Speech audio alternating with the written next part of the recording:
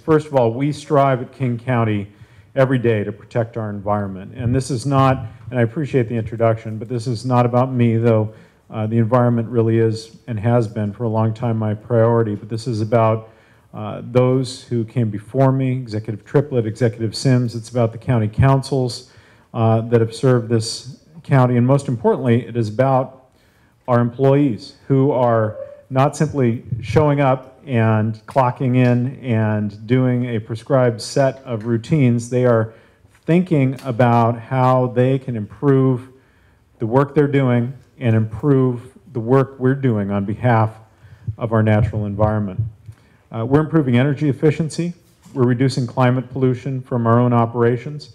We're working with the region to promote sustainable development and protect open space and protect Puget Sound for those who come after us.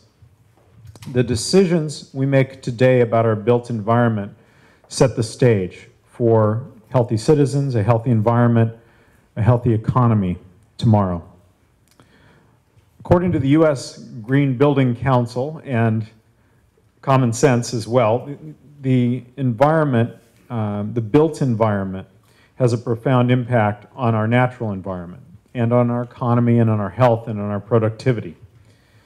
In the United States, just by way of example, buildings account for nearly 3/4 of all the electricity consumed, nearly 40% of all energy used, almost 1/3 of all waste output, and about 14% of all potable water consumption.